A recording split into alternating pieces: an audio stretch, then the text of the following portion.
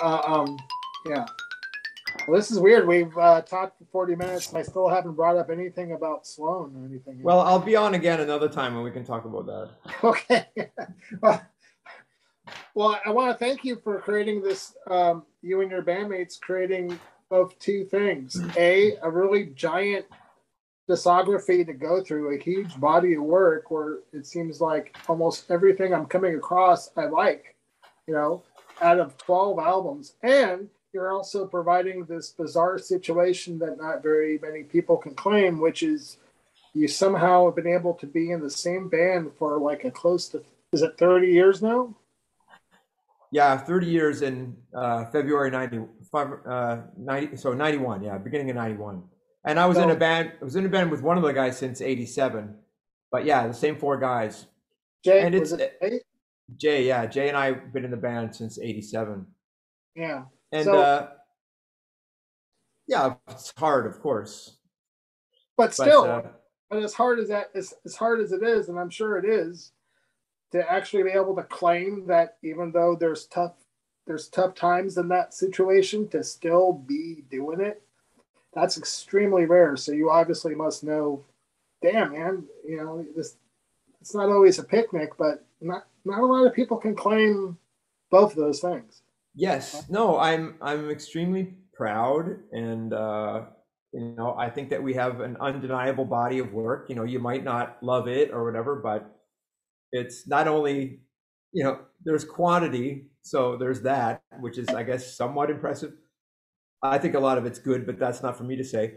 But it's also created by for people that are encouraged to contribute as equally as possible. Like, we don't often sit down and write songs together, um, and we never really did, but sometimes we do. But we almost behave almost just like, White Album style, like, the backing band and all that kind of stuff. But Yeah, uh, but I can't speak for everybody in the band, but from where I'm sitting, I'm able to enjoy the music that everybody brings in. Like, Patrick is into kind of harder rock stuff, and Andrew's kind of into Dylan, which isn't really my thing, but like Andrew's also capable of making um, whatever masterpiece music, and Jay just keeps getting better and better. Like, I'm really. It was kind of my band in the first place. I was the person who knew all the people, so I was the mm-hmm. central character. So it was my band to share in a way. It's like I was like, let's share equally everything and invest in everybody as an investment in keeping everybody interested in the band and all that kind of stuff. And I just think that Sure.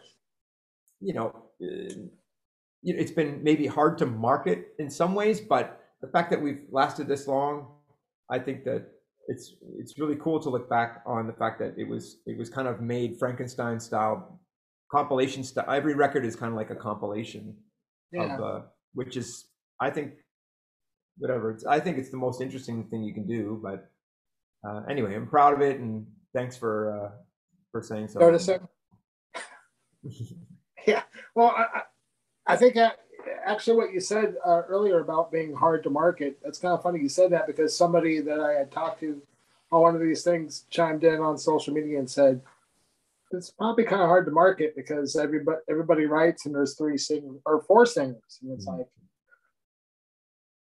I guess that is true, but it almost seems like a band like Sloan was, I mean, obviously I'm I reacted the same way I react when I discovered how much I liked what you guys are about, the same way I react when I discover anything that I don't know and I just stumble into, which is like, like, how could I have not known about it? But, there's no way Mhm. you can know about every little thing, but that's always how I react. I'm like, how could I have not known about how great this is. It's almost like it was tailor made for me to discover 30 years after the fact or whatever. But that's how I react with everything that because Yeah.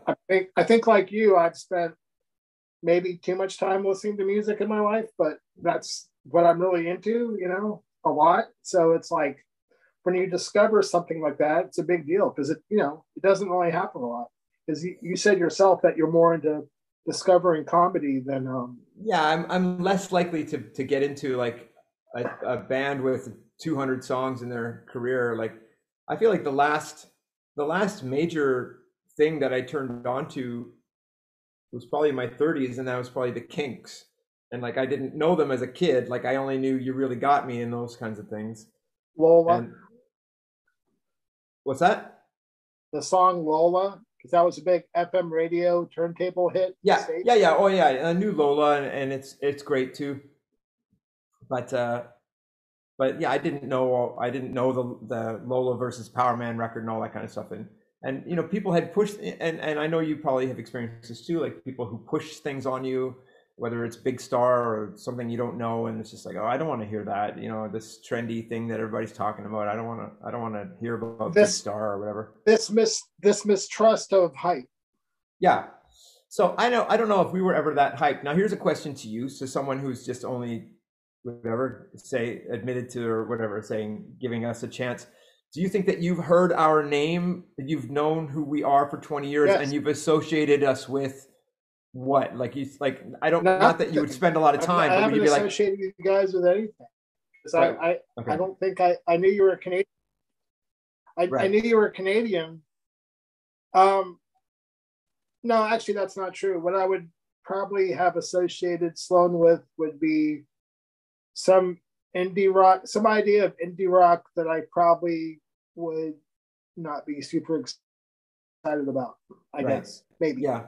But having said that, I can't even explain what does that even mean? I have no idea what that means.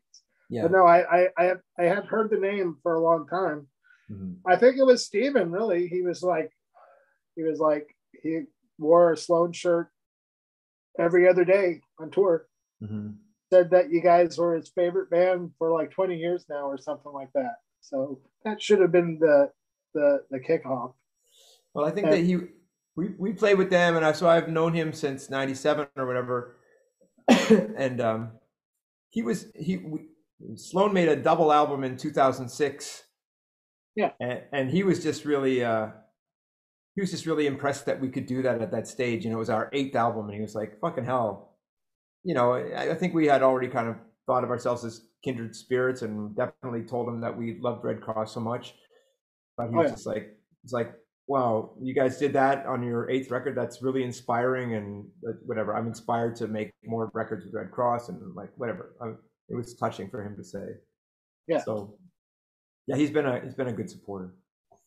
So, yeah, is he represented in that Happy and Bally cartoon? He is.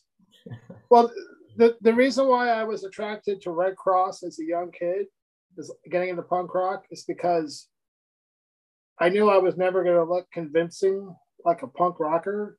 Right. I was like this kind of pudgy Jewish kid, and I'm just not going to look cool with an 8-foot mohawk or trying to look like Sid Vicious or whatever, and that didn't really appeal to me. But what appealed to me was the fact that they were just like long-haired, like they didn't have any costumes, or probably another reason I liked Black Flag a lot was because they were, for the most part, just normal looking geeky kind of guys, except for I guess Henry Rollins, who obviously pretty, but like Des Godina, he's like the first guy that was apparently into punk rock that grew his hair out, and for whatever reason that really appealed to me, because it just was like, okay, they don't look like, I don't have to look like anything. I can just look like how I look like. So that I always felt that Black Flag were just contrarians, or just like making fun of the homogenization of the punk scene and all that kind of stuff. They're just like look at you. Black Flag were making fun? You think like when Black Flag of the punk scene, like they were already kind of over it, and then people are just like, yeah, we have to conform to this thing, and here's the dress code, and Black Flag were like just making fun of all those kids.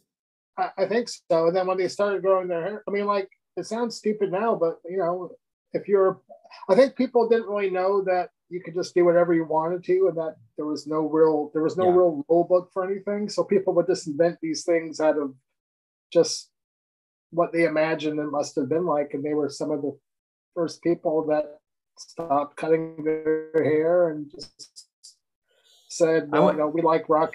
We didn't throw out our rock records. When we I never got rid of any of my rock and roll music records when I got into punk rock. It was just like, okay, it was certainly more exciting in some way than the idea of going to see Led Zeppelin at the Los Angeles Forum, and they're like these little dots on stage and whatever. That still would have been awesome. I never had that experience. Yeah. But I never got rid of all my regular rock records because I heard 7 Seconds, and right. Not a lot of people can say that. There were a lot of instant punk rockers that suddenly, or even stranger people that never liked music until they heard punk rock, which I find really bizarre. I wasn't like an art school kid that liked the Clash.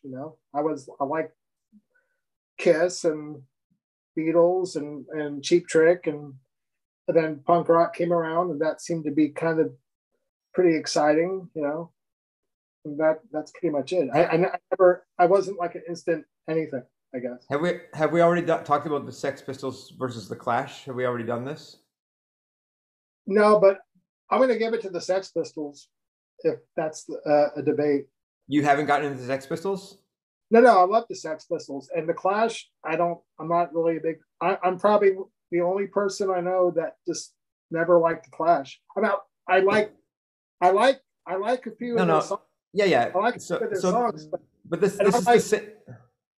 I have the same take. Really? I like everything else that came out of the Stranglers or X-Ray Specs or PIL, like Wire, like almost every other UK either punk, The Damned, of course The Damned, almost every other UK punk rock or pre-punk rock or post-punk band I like. And the Clash are the only band I don't really like to this very fucking day. And people just lose their fucking minds when you say that. And that's like, why are people have such big hard-ons for the Clash? Obviously, they're nice people and everything.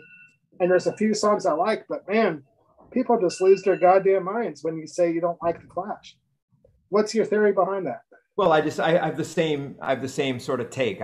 Even though I don't dislike the Clash, when it comes to arguing, I always say that I don't like the Clash. I always say that Pistols, yes, the Clash are basically like G.E. Smith and the Saturday Night Live band. I'm like, when I first got that's great. I was just like, I was just like, is this supposed to be punk because it sounds like Saturday Night Live? So I don't hear the Clash. I don't hear the Clash until what's the last one or the last good one? Straight to Hell. Yeah, Combat Rock's coming out. But I'm also at the same time hearing hardcore, and I'm just like, it just sounds so not hard. You know what I mean? Even though I love Combat Rock now, and even the whatever.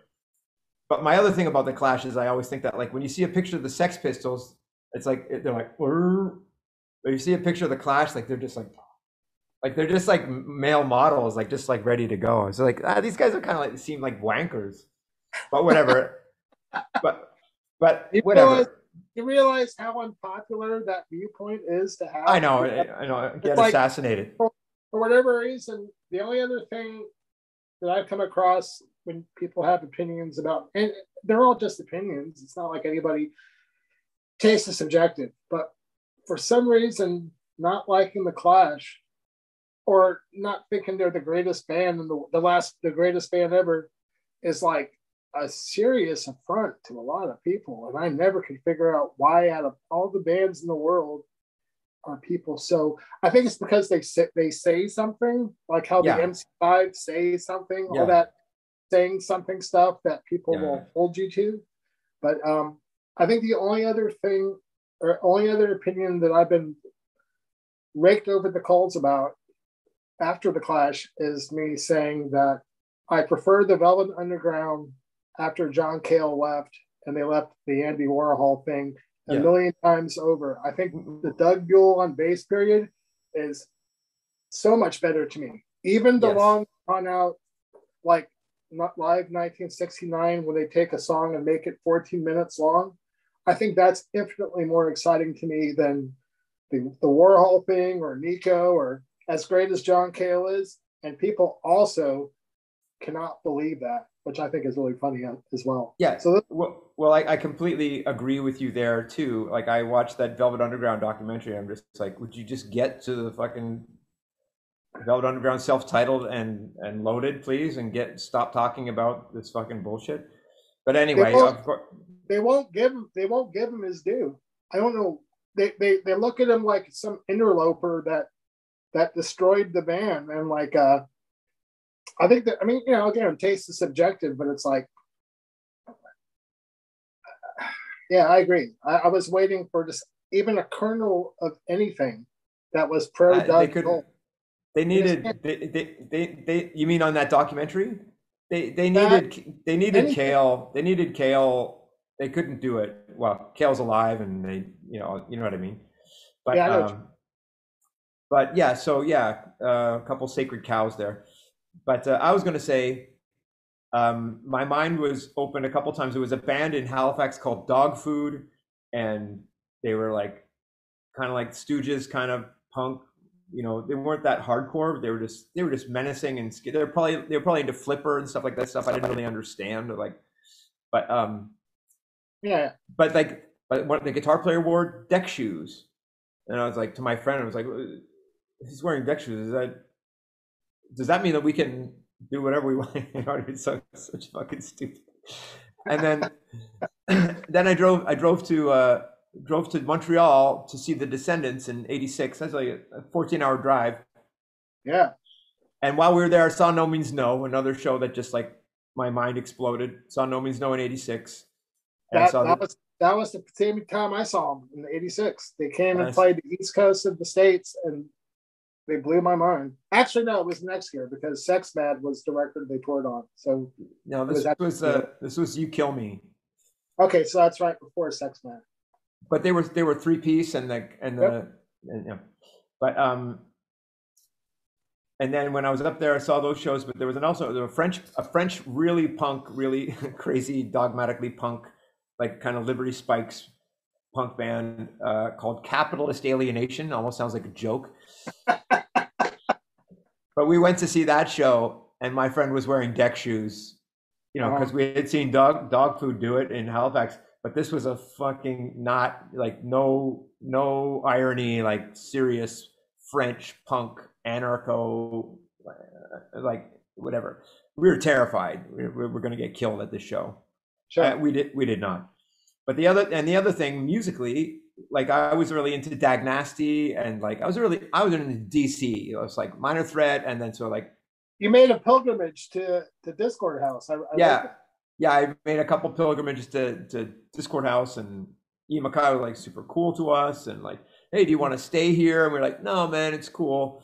We're just gonna sleep in a park for 3 weeks, you know, in a place where there are more deaths than the Gaza Strip. Like we had no idea. We're just like, but it was exciting, right? It's like that's also when you're doing those kind of things, and it doesn't matter how terrifying the reality really is, it's still super exciting. So you just kind of forget about. And we didn't know, we were harmless. Like we weren't doing drugs. Like we weren't in trouble where we're like, well, we have to find drugs in the States. What are we going to do? Like we were just like eating ice cream sandwiches and buying records. Like we're just goofy. And right. So it's the first Nasty record, right? I'm going to assume that's the record you like. First Dag Nasty record was out when we saw Dag Nasty opened for the Descendants in '86. I saw that. And that was the Descendants Enjoy tour. And the show was cut short because Bill Stevenson barfed all over his drums. And I felt bad. I still have the set list. I don't have it here, but whatever. It was like this long, and they only played 2/3 of it. Right. But anyway, sorry. And the second time I went to DC, we saw Fugazi. And so we loved Dag Nasty. There was a band called King Face. Do you ever hear that band? They were Yeah, kind of like they had the metal sort of guitar sound. They were kind of like Van Halen meets hardcore kind of thing. Yeah, Van with interest with very interesting vocals. Yeah, they were the King Face 12-inch was kind of a big deal to some people. My friends loved it, and also Soulside. I think they were brothers. I think there's the Sullivan brothers or something, or like maybe one was in Soulside and one was in King Face or something. Yeah, it was Mark Sullivan. I actually see this is my and Bobby Sullivan maybe. Mark Sullivan. This is my memory of unimportant stuff taken over, where I could remember that stuff, but I can't remember my parents' birthdays. That kind of stuff. Yeah.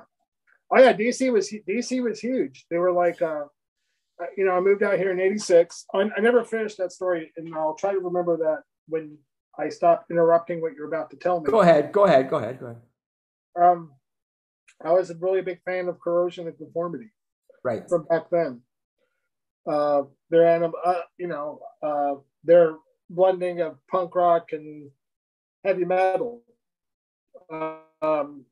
Actually using Black Sabbath and Black Flag as sort of a template and melding it together. Nobody really did that a lot back then, and I was really impressed by them and all their friends and all their friends' bands in this area. And they seemed like a little more open-minded and a little less dogmatic than some other places. Yeah. It was so small that if people were, interested, it was like, well, come on in, that kind of thing. Yes. So, but DC is like 5 hours south. Wait. Raleigh is 5 hours south of DC, and then Richmond's right in between. And DC always loomed large down here because they were next to Atlanta. They were like the next big, like punk mecca. But there were so many great bands that came from DC. Marginal Man. I loved Marginal Man. Gray Matter. I thought they were really good. Yeah, I was going to. Void, Scream, The first Scream album, Fate, Minor Threat. Everybody loved all that stuff because it was good. And then Revolution Summer. I liked Rites of Spring a lot. Was kind of weirded out about the whole idea of people crying. Right. With all music. I thought that was kind of weird, but whatever. And then I went crazy for Rites of Spring, and then as I say, Soulside. Another one is Beefeater and Gray Matter. We loved. I love Beefeater. Yeah. House Burning Down. Yeah, we loved all that stuff. But anyway, all that to say, I don't know if who's interrupting whose story, but in the '88 time, so I went to DC in '87 and '88, and in '88 we saw Fugazi, and then I came home and I was just like, my Dag Nasty worshiping band is over. It's like Fugazi is blowing my mind. Like these guys are hardcore guys, but the music they're playing, it's like we have to change. We have to open up our palette to more things. And then so it was like Fugazi and the Minutemen, like were kind of my template from there. Like, and so I was in a band with Jay from '87 to '90, and I was like No Means No. I mean, Jay was into REM, but I was like trying to play No Means No drums, and I was the drummer in that band. And right. Playing No Means No and George Hurley. He's a great drummer. Yeah, he's the best. And Brendan Canty, like I loved all that shit. Well, did you like the band Shudder to Think at all? Well, see, I met the Shudder to Think guys. So I went down, the first year I went down with 2 friends, and the second year I went down with my band.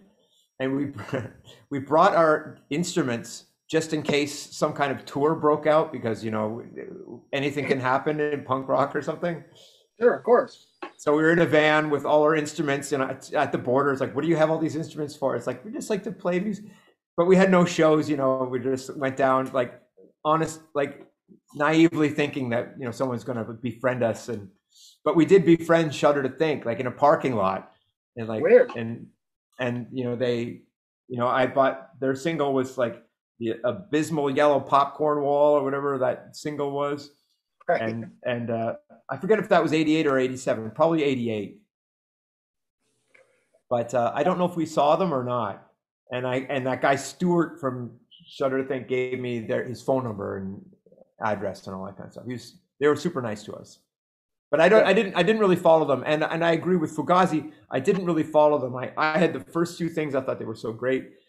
And then Repeater, but then I kind of I got into like My Bloody Valentine and like shoegaze stuff, and so like I stopped loving Fugazi. I didn't follow them any further. The last disc band I was really into was Shudder to Think.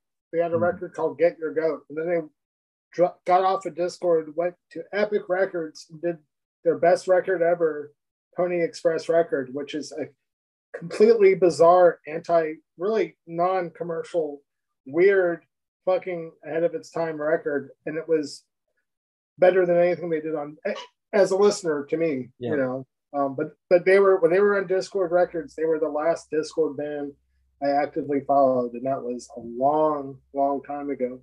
I give the Dischord Records was great. I'm sure they're still great, but yeah, I'm not really following that stuff. I kind of dropped off after Repeater, I guess. Like I had it and I thought it was great, and I think there was a perceived humorlessness of the whole thing. Like I think that, brother, you just nailed it right there. Yeah, so like I think that, and Ian MacKaye is my hero. Like there's that kind of no getting around it. Like he's my hero, but and I think that those guys were probably as funny as anybody else. But sure. But when it comes to in a band, the balance between what I call character and cool, it's like it's great to be cool, but if you're too cool, it's like you're John Cale or whatever. Like if you're too goofy, then you're in the Bare Naked Ladies, whatever. It's like, but like I say the Beastie Boys to me are like just the ultimate example of the funniest, coolest people all in one kind of thing. That's kind of what I aspired to be or whatever. Like I really wanted to. Anyway, it was something that I thought that Fugazi was pretty far from. Like I didn't think that they were very fun. I think, like I'm sure they're all really nice, decent people. I've met a few of them, and I'm sure they're great.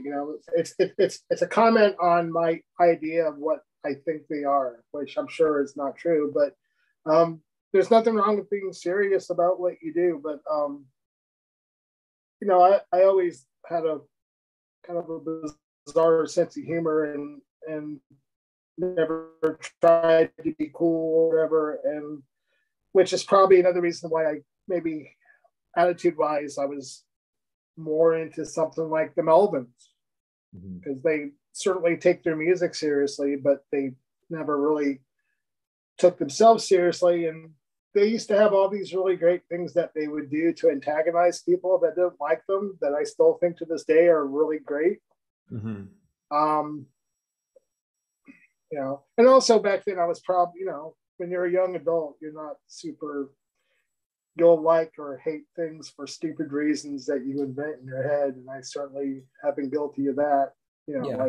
Like it's not just a band to like or dislike, it's a battlefield in some imaginary battle that nobody cares about that you're waging in your head. So I'm sure there's probably some of that in there too.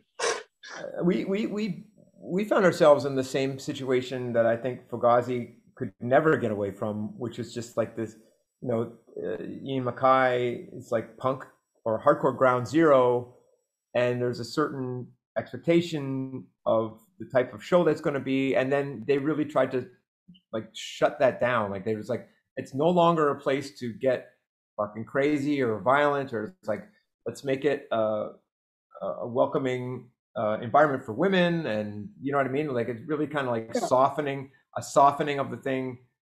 Whereas, I don't know if the Melvins is probably still a pretty dude heavy hang, you know what I mean? I spent 10 years selling merchandise for them, and it got better as time went on. There always were women there, but it is like a lot of other heavy rock music. It is a little bit more male based for whatever reason, the way that stuff always is. But I think that Fugazi and Nirvana, I think they probably had to you know, it sucks when you're in a band and you have to kind of like you have to you want to be exciting people, but like then you spend all this time like throwing a wet blanket over everything so that people aren't getting hurt. So like, you know, the show started with a bunch of women or girls at the front of the stage like this, and then you see, you know, over the course of the show, they're just gone because it's just like fucking thugs. And, yeah, but and that stuff was always there from day one of ever hearing about punk rock. There was always this element of stupid people. Yeah, there was a lot about punk rock that fucking sucked.